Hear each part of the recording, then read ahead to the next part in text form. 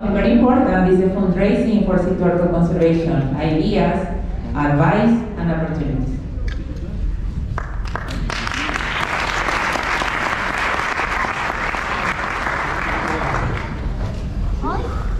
Man, Hector, I knew it was going to be tough to follow you. Good Lord. Wow, what an incredible and impactful presentation. Thank you. Get closer. Get closer. Closer. Okay, sorry. Get closer to the mic. Thank you, Hector, again. We've been sitting for a long time. I'm going to do something real quick. Everybody stand up for me real quick. Yeah. Everybody stand up. Everybody stand up. Put your hands over your head. Up on your tippy toes. Deep breath in. Deep breath out. Okay, you can sit back down. Feels better, right? Yeah. Sitting too long is bad for you. That was as much reminder as anything else.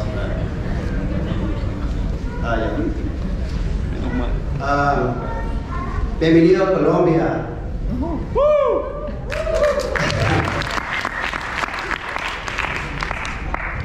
Es uno de mis países favoritos. He estado aquí mucho tiempo y estoy muy feliz que logramos hacerlo acá.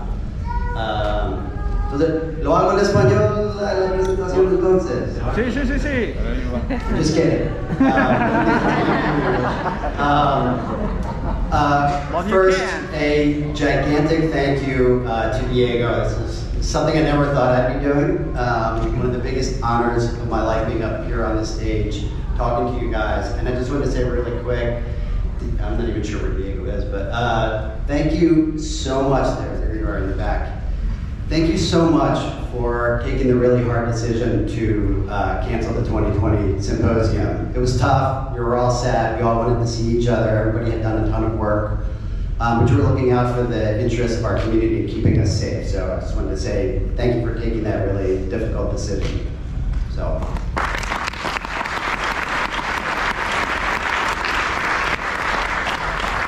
Thank you so much to the amazing organizing team. These people are tremendous, and all the sponsors and supporters of the symposium and the ISTS board.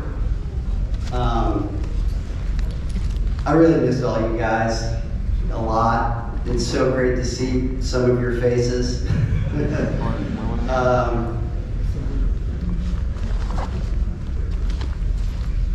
So, some of you guys might know me as a prolific and sometimes controversial emailer to the Sea Turtle listserv. I've been working in this world since 1999. Started as a volunteer. I'll be honest, I knew nothing about sea turtles. The first beach I worked with. But I volunteered with people like, amazing people like Piedra, Didier Chacon, for a couple of years in Costa Rica. Eventually got jobs doing fundraising for groups like Ocean Conservancy and RARE. And now for the past 15 years as the co-founder with Jay Nichols and president of Sea Turtles. I have what I think is kind of a unique role in this community in that I'm both a fundraiser and a funder, so I get to see both sides of that process. And so I really hope that you find some useful stuff from this, because I really believe, the more money that you guys can raise, the better it is for the entire community. So I hope you find it useful. But honestly, I think I've got the easy job here. All you guys out there working in the water, working on the beaches, y'all are the heroes. Seriously, I just can't commend you guys enough for all that amazing hard work that you do.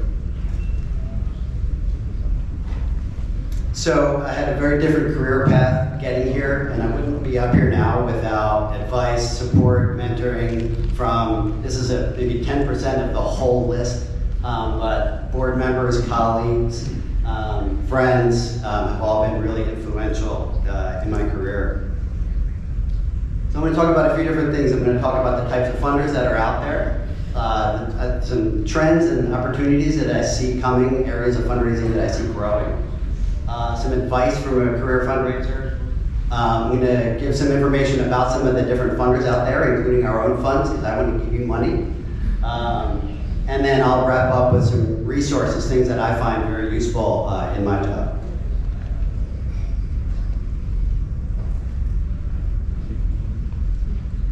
So there's a number of different types of donors out there, so I'll just go briefly over a lot of them. So individuals tend to be the largest pot of money out there. They can really help sustain your organization. My advice with this group is try to focus in on monthly donors. You'll find that you raise a lot more money from a monthly donor than from someone giving $5 or $10 a month than you will like 50 or 100 yearly. They're more likely to stick with you and to provide that support. You should also make sure that whatever donation processing you use allows the donor to cover the credit card fees. That can save you a lot of money. And if you use like PayPal or Stripe or anything, they have nonprofit rates. Make sure you're getting that. It's cheaper to process the donations, and I can give you that info later if you need that. Foundations tend to give like bigger chunks of money. They can be really tough to get in the door with. They get way more proposals than they can fund. But if you can get in the door, they can sustain your work for years. And that was how we got started, was with grant funding, mostly because of Jay Nichols and his reputation in the fundraising community. Corporate sponsors. This is the area that Sea Turtles, my organization Sea Turtles, has had the most success with. And the way that I approach corporate fundraising is I try to think like a marketer.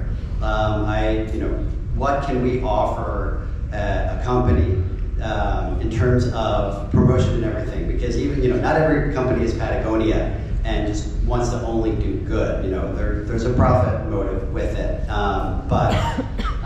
Yeah, the more that you can think like their marketing team, the more likely they're going to want to work with you.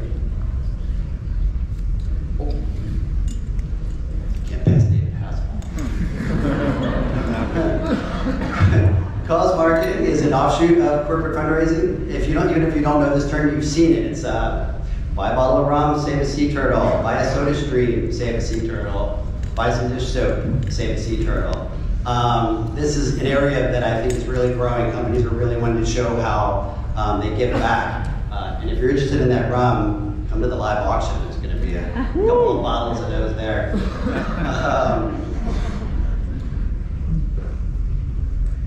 Tourism businesses,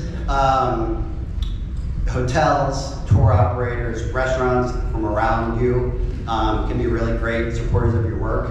Although I think the pandemic maybe exposed maybe a little bit of an overdependence in our community on tourism, but it is an area where I really think there's a lot of potential. Oh, I forgot to say, all of the photos in this presentation are either from the Sea Turtle Conservancy Project in Sorocta or the University of Michoacan Project in Colombia, Mexico. Two of my favorite places in the world. Go visit them, they're amazing.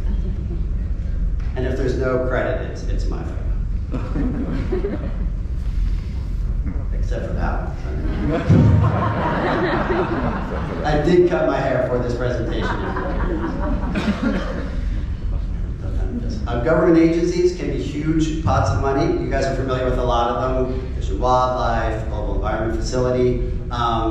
Tend to be some of the most complicated application processes. The people reviewing your proposals there are going to be the most experts of anyone of any of these things. So you really have to have your project really well done, really organized, or it's going to be very difficult to get this type of funding.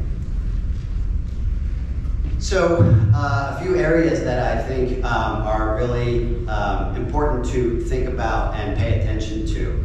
Gamification. I might have made that word up, but what it is basically turning everything into a game. And I'm sure you've seen examples of this. Or you're on an app and you reach level 30 and they're going to save a baby turtle in your name or clean a pound of plastic. This is an area that I think is really becoming huge. So .eco is one of our sponsors who does this kind of thing. They work with apps and businesses to do what they call micro incentives. And I think that we've really just reached the tip of the iceberg. Now, of course, there are some issues with doing things that encourage people to stay on their phone longer. I have some mixed feelings about, but I do think there is tremendous potential for conservation funding. Cryptocurrency and Web3. If you had asked me this a year ago, I would have said this is the biggest potential new source of funding that I've seen in more than 20 years. Situation has changed a lot in the crypto world, but I do believe over the long term there is a ton of potential there for conservation. And this world is especially interested in the ocean plastic issue. Now, some of the feedback we get sometimes is, oh, Bitcoin is terrible for the climate. Yes, Bitcoin is terrible for the climate, but a lot of people equate Bitcoin with all cryptocurrency. There's definitely a lot of shadiness and weirdness in this world. It just started to scratch the surface. Thanks so much, Andrew DiMatteo. This is the biggest reason for our growth in the last year. Next Earth is a metaverse that we work with. So going back to Bitcoin, Bitcoin is one cryptocurrency. There are a lot of different types of cryptocurrency that have a much tinier carbon footprint. The second biggest one, Ethereum, 99% less energy. So I'm not a crypto booster by any means, but I do think there is a lot of potential here, especially if you can focus in on the projects that are using renewable energy and things like that. So, donate now, pay later is a new thing that I recently learned about. So you've probably seen like online shopping where it's like buy now, pay later, where you purchase a product and then pay it off over a couple of months.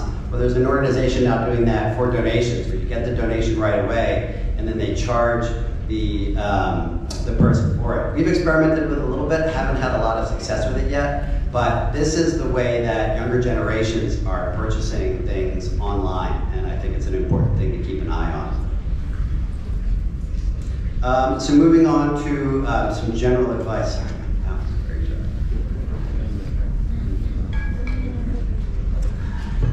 The biggest advice that I can give to, oh my gosh.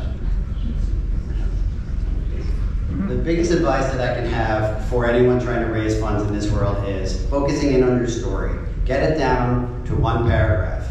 Humans respond to stories. We've been communicating with stories since language was created. And so, stories have a structure. There's a conflict, there's a problem, there's efforts to resolve that problem, there's the resolution. You want to have one really tight paragraph and use it everywhere.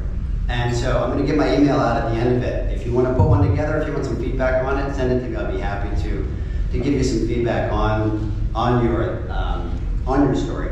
But I also mean by this visual stuff. Invest in good photography. Invest in videography. There's a lot of photographers out there getting their start. I could use some help. Promotion through you guys. It's been absolutely critical for our fundraising, especially with some of the corporate donors. Really great photos and video.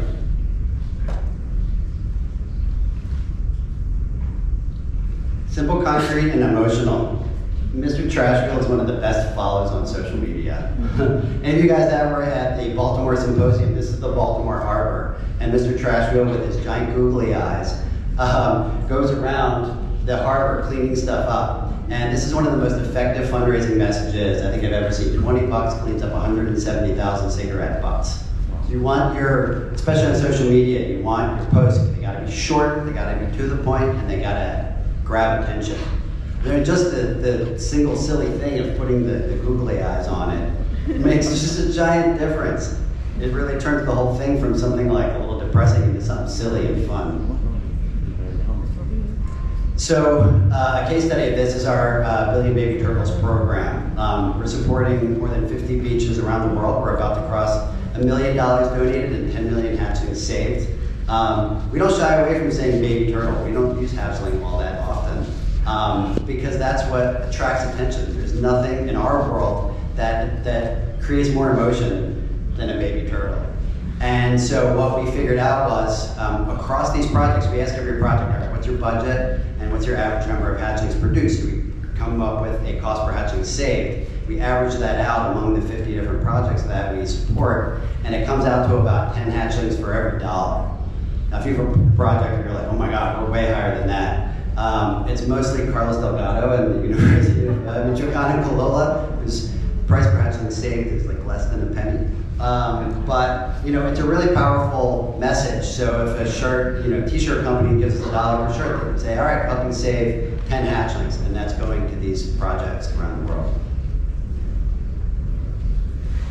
Develop personal relationships. humans are humans. We're not just machines on the other end of that email or phone. And so the more of a relationship you can develop with your donors, the more successful you're going to be, the more they're going to come back and give you money year after year. So invest in building that relationship with whoever is giving you money. Keep in touch. So that's kind of an offshoot of developing that relationship. It's an important part to it. But I also want to say here, collect the information of everybody that you can. If you have travelers and volunteers coming to your beaches, get everyone's email address. Email fundraising continues to be much, much more effective than social media. The more of an email list that you have, the more that base that you have, the more funds you're going to be able to raise from it. And it can also be a benefit that you offer for corporate sponsorship. Start close to home. So if you're just getting started in this world, you got to get over the fear of asking for money. Friends and family is where you start with. They're the ones that know you, they want to support you, and it will make them feel good to support you. So it can be very tough. This is how I got started here, with some friends and family giving a couple of initial donations. So it can make all the difference in the world. Be confident and persistent. Confidence is contagious. You all do great work, all of you, every single person in this room. And the more that you can project that, even if you don't really feel it down deep in your heart, the more that's going to reflect in your fundraising. Quick little fun story with this. This is another one of our sponsors, the biggest organic cereal company in the United States. I first got funding from them about 15 years ago. My first meeting with them was like, how about a turtle-themed cereal? And they're like, yeah, okay. A few years later, I went back and I met with them, and this time I brought Jay Nichols with me. And we were like, hey, what about that turtle cereal thing? And this is, I'm not kidding, this is the response. Well, we like to focus on the cute animals, the ones with fur. That's what they said, yeah. And I was a little like, what? Jay, without missing a beat, launches into a scientific explanation of cuteness and the ratio of the size of the eyes to the size of the head, and how sea turtle hatchlings are perfect for that. And the person just sat there like, oh, like you could see the wheels turning. Several years later, checked in with them again. Hey, what about that thing? And eventually, a few years later, they came back, like, all right, we're ready. We want to make the turtle-themed cereal. And this is now one of our biggest sponsors. We're on the box. That's another benefit of corporate sponsorship, is they can help you reach a much bigger audience. Some advice we can take from a turtle: grow a thick shell. Being a fundraiser means getting told no a lot. A lot. You cannot take it personally. Most funders are getting way more proposals than they can fund, and it's not a reflection on your work. There might have just been a better fit. Who knows what the reason is, but it's not, it's not an indication that your work is not useful. So you got to let it roll off the back of your shell, so to speak. And I mean, we've had to decline some requests for proposals, and I've had people like get upset, get angry, be really surprised. I just tell you, from the funder side, if that's your reaction, you're not likely to get funded again in the future. So you can have emotions about it. That's okay. I certainly have, but definitely keep it to yourself. Quick case study with that, our Seashell app and our Too Rare to Wear program. Oh, just a quick plug. By the registration desk, if you didn't see them, there are maps of Cartagena of the turtle-friendly shops. This program that we've been working with, Fundación Tortugas del Mar, shops that have agreed not to sell tortoiseshell here. So I'll be talking more about that in the next session, so you're going to get real tired of me. But this program, we had the idea in 2016, and I was really excited about it, and I knew it could be a really effective program. This is a partial list of the funders that I reached out to, no's from every single one of them. It took 2 years to find the funder that was the fit for this program, and we're now really proud of this program. So just keep that in mind if you get a no. Find your niche. You look around. We all do work with turtles. What do you do differently? What is your population especially important locally, nationally, internationally? Do you take a different approach? Do you work really strongly with communities? Are you community-led? Those kinds of things can help you differentiate yourself. To the donors out there, be transparent. It's not easy being up here in front of all you. Be transparent. The more transparent that you can be with your donors, the more they're going to keep giving you money. So overshare information. Tell them where your money's going. Tell them what it's doing. Tell them what effect it's having. Overshare as much as possible. I can't stress that enough. This is becoming more and more important for donors across all the different areas that I talked about. Invest in building your audience. So when we started Sea Turtles, we had some initial funding, and we really worked on building up our social media presence. And that has really made a huge impact over the years. I'm not going to go over each of these, maybe take a photo, but our fantastic communications person, Bethany, who's here, gave some advice on social media. Social media fundraising is really challenging. Those algorithms, awful. What I can say is invest in search engine optimization. Google it if you don't know what it is. We did just a little bit. It's not that hard, and now we have really strong web traffic because of it, and that really helps us as well. Yeah, videos, reels. Check out TikTok if you want to reach younger audiences, at least before it gets banned. A lot of you guys walk up and down the beaches looking for turtles. Don't just do that on the beach. I was in a supermarket in Portland, Oregon, where I live, and I came across this wine. It was like, ooh, they're from Oregon, I'm from Oregon. I like turtles, they like turtles. So I sent them a quick message on their contact page. Got a $500 donation a couple days later. Just took a second. So always be looking out for those symbols and everything. And also that's where I found endangered species chocolate. That's where I found Nature's Bath. It was in the supermarket. Really underrated place to do your prospect research. I'm going to spare you the joke about the fun and fundraising. But the more fun that you can have, the more joyful you can be, the more optimistic you can be, the more effective you're going to be. And I think that was one of the big lessons from the pandemic. If you remember, everybody was sad and isolated. We couldn't deal with any more bad news. So positive stories really resonate. And so I would encourage you to be silly and be fun and be positive, because I think it'll make a difference in your fundraising. Don't just focus on the bad news. There's a lot of it, and we've heard it all.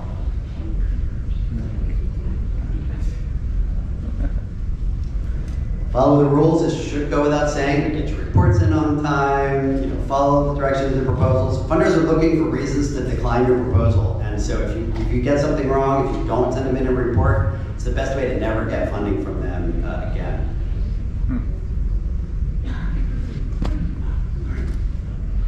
So stay true to your principles. We as an organization decided not to take money from the fossil fuel industry, from plastics, from fisheries.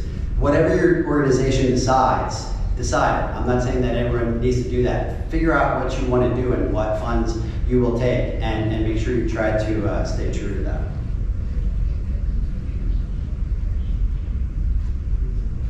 Here we go. Fraud. Every few months, I Google our name because I've been seeing this happen quite a bit. This is not a company that supported us. They had our logo, they had our website. It took a long time to get this taken down, and it's happening. I know Sea Turtle Conservancy has had a lot of issues with this as well, so be careful with this. Trademark your name too, and your logo if you can, that also helps. So real quick to go over a few of our funding opportunities. Like I said, I want to give you money. Billion Baby Turtles, so we support turtle nesting beaches in developing countries, ones that are as community-centered as possible. I'll be honest, our funding right now is pretty much spoken for, but we're doing a lot more fundraising, hoping to bring it in. So Adriana's here. There's her email. Sorry, Adriana. QR code to the application page.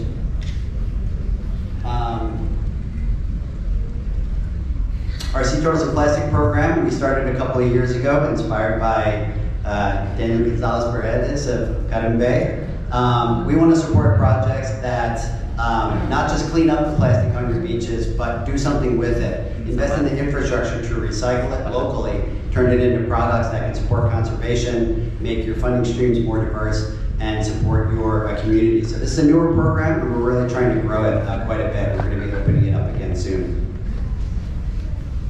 Sea Turtle Week, raise your hand if you participated in Sea Turtle Week.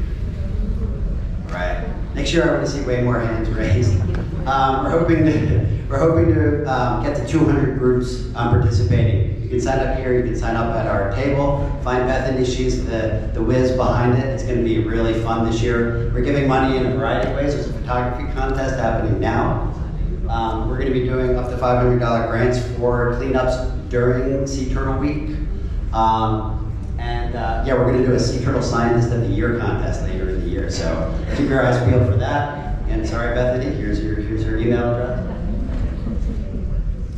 Our Sea Turtle Inclusivity Fund is something I'm really proud of. We're trying to invest in building leaders in the communities where the sea turtles are. This is Caitlin, she's one of the first, she is the first recipient of it. We're so glad that she's here. 3 other members of the Inclusivity Fund are here as well. And so we're really trying to grow this program. We've given out 8 scholarships now for this program.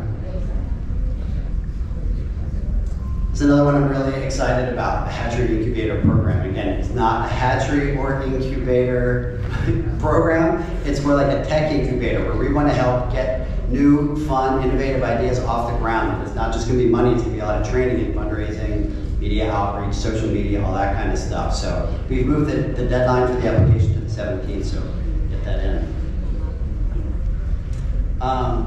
Take a quick picture of this. There's a lot of other funders out there. You're familiar with a lot of these names. I don't have the Fish and Wildlife link up there because they are redoing their website. But you can Google it. Anne Marie's here. Find her. They give a ton of great funds for conservation work. I put the asterisk with PacSafe. I've had a lot of issues with them. I would just be careful with that potential funder, but they do support turtle work. And y'all got to get some of that Amazon money. Those are the bottom ones there. Jeff Bezos. And again, stay true to your principles. If you don't want Amazon money, don't ask for it. But Mackenzie Scott, she's an absolute hero. She's his ex-wife.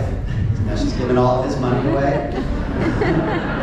And she's outpacing him, which is awesome. And so she started a website recently, and from what I'm hearing, she's going to be opening that up. And both of them support nature conservation stuff, so I'm hoping we can get some of that.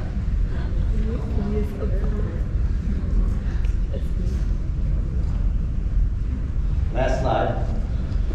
A few quick resources here for anyone out there doing fundraising. Nonprofit Tech for Good is a great resource for online fundraising, social media marketing. GuideStar has a lot of information about potential funders. Global Giving is a crowdfunding platform. I know there's a bunch of groups that have a lot of success on that platform here in this room. Google Grants. Your organization might be eligible for up to $10,000 a month in free Google ads. That's been really huge for us, so try to take advantage of that. Terra Viva is a grant database, I think primarily focused on Latin America, so that's a good source of info for funders. And 1% for the Planet is a network of businesses that give 1% of their revenues to environmental causes. And to get that money, you have to be a nonprofit member, so definitely check that out. So again, this was an absolute giant honor. I've been doing this since 1999. My daughter, she's 21 now, conceived on a turtle nesting beach working for DU. It's been a real pleasure talking to you guys and sharing some of my experience, and it's so great to see all you guys. So there's my email, get in touch with any questions, and yeah, follow on social media, especially Sea Turtle.